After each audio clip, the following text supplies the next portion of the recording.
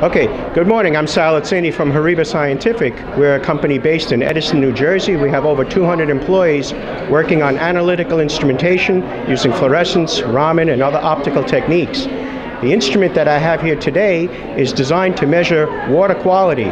We use fluorescence and absorbance to measure things dissolved in water for use in process and plant control, lab control, and basically quality control of water treatment systems.